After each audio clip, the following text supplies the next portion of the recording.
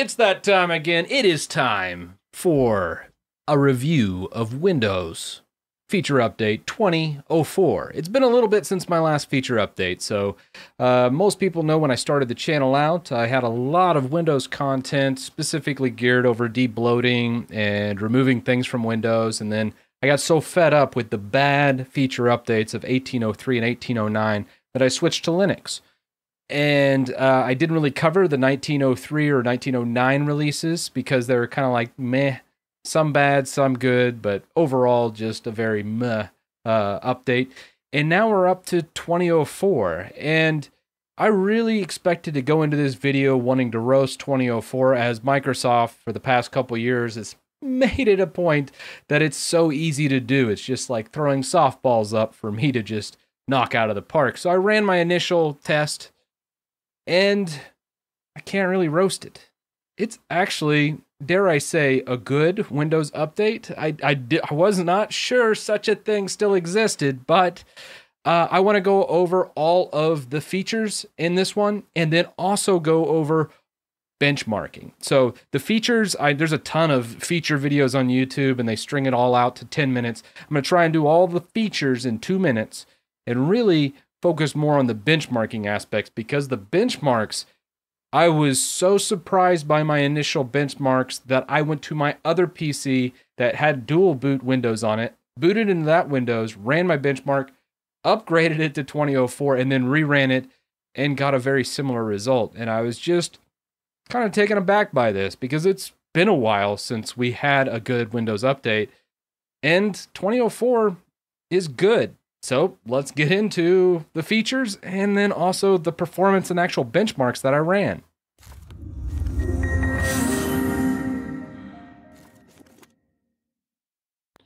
I do live stream every Monday and Friday, so if you have a question for me, be sure and stop into my Twitch channel and ask me live. And if you'd like to check out these streams after the fact, you can always head over to Chris Titus Tech Streams and check out my entire archive over there.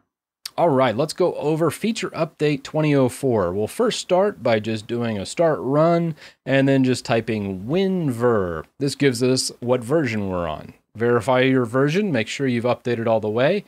If you haven't updated or don't have the feature in your updates under settings, you can simply go to Microsoft's software download and then Windows, and then just run May 2020 update.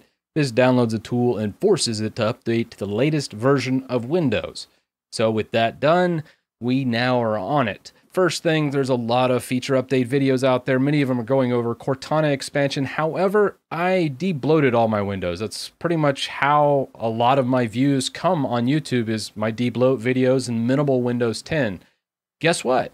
I've stripped out Cortana in the past Windows version, and it didn't re-add it in 2004 when I did the update. I was shocked that it didn't bloat up my whole system like it normally does on a feature update. Furthermore, it didn't break my dual boot on this machine either. I even tested on the inside machine. Again, dual boot remained. It still has all of those functions, which is great. Other notable things is WSL2. If you go into here, I did have to actually download things, but obviously, there's a lot of different ways to force upgrade. So if you are using WSL, switch to WSL2. The speed increases I've achieved from WSL2 are substantial. It's near blink of an eye start times. So as you see, it boots right into WSL2 from a stop state to the actual command line in practically no time whatsoever, which is pretty darn amazing. So I absolutely love the new WSL2 for doing Linuxy stuff inside of Windows. Is a substantial improvement. Other improvements are the search features. Under settings, you can go into search, and then you can go into searching Windows, and there's a new setting called enhanced. I don't technically do this. I usually do classic, and then I literally disable all my search. I don't like the Windows index at all. I think it's slow and clunky no matter what I'm doing. But if you do like it, do enhanced and then exclude a lot of folders. Exclude as much as you can that you don't want indexed, because that will save a lot of processing power on your PC. So how I actually disable search is in this PC. You can go down to here and then just right click this drive, hit properties, And then I usually just uncheck this, hit apply, and then just let it run for like 30 minutes. If you have a lot of files, it may take longer, but I basically disable everything being indexed because I really, really don't like Windows Index.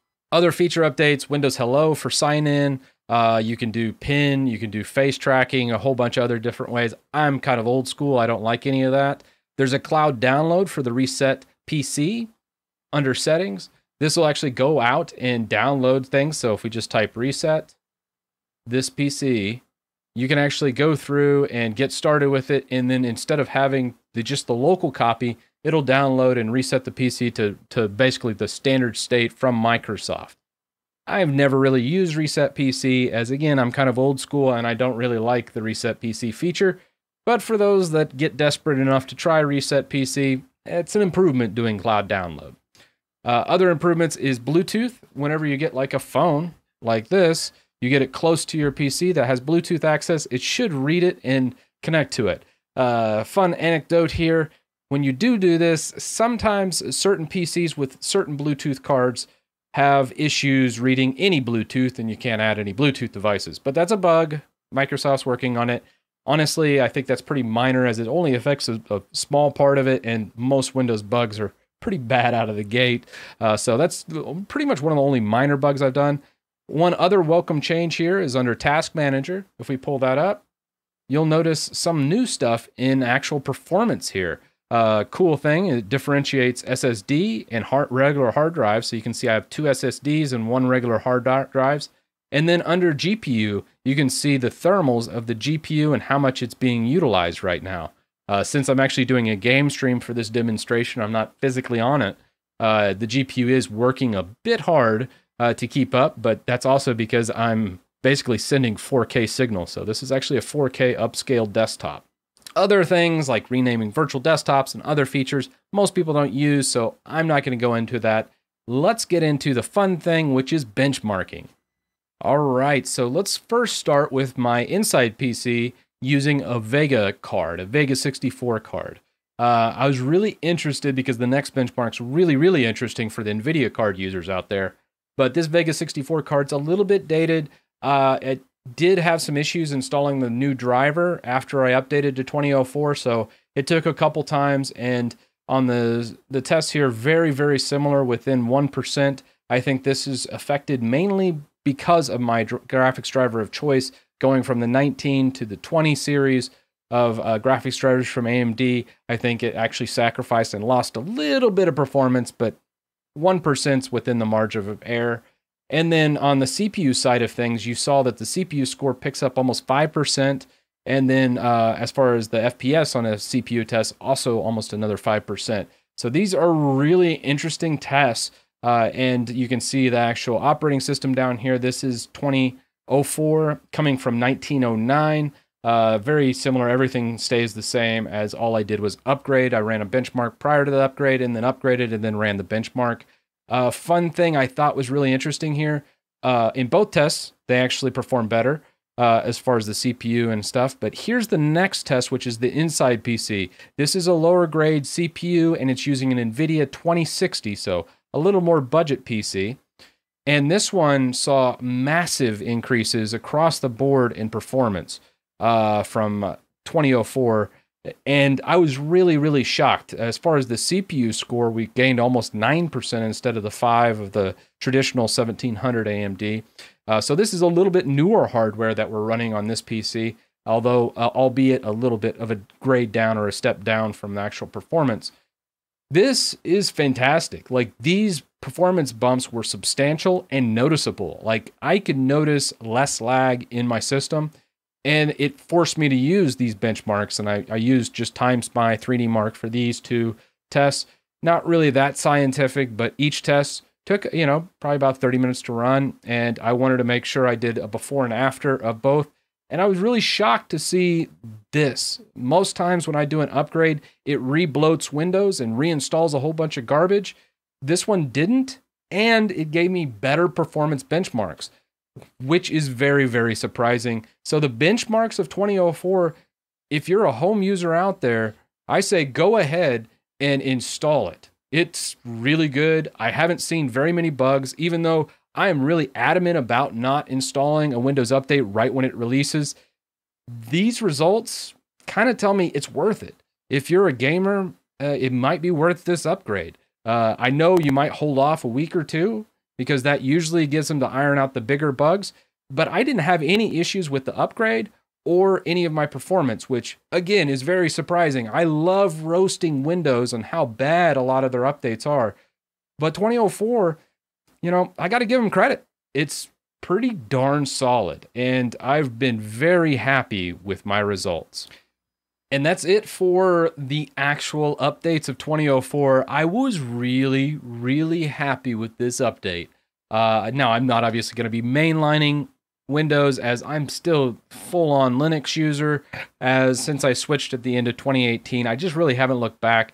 There's still a ton of things I love about Linux desktop, but I still have Windows around for some games that just don't play on Linux because of easy anti-cheat or just some publisher restrictions.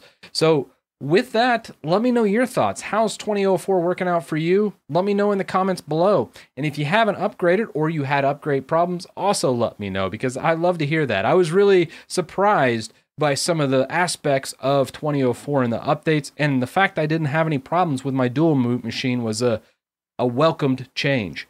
So with all that said, a big shout out to all my patrons. Without you, I couldn't make videos like this one, and I'll see you in the next one.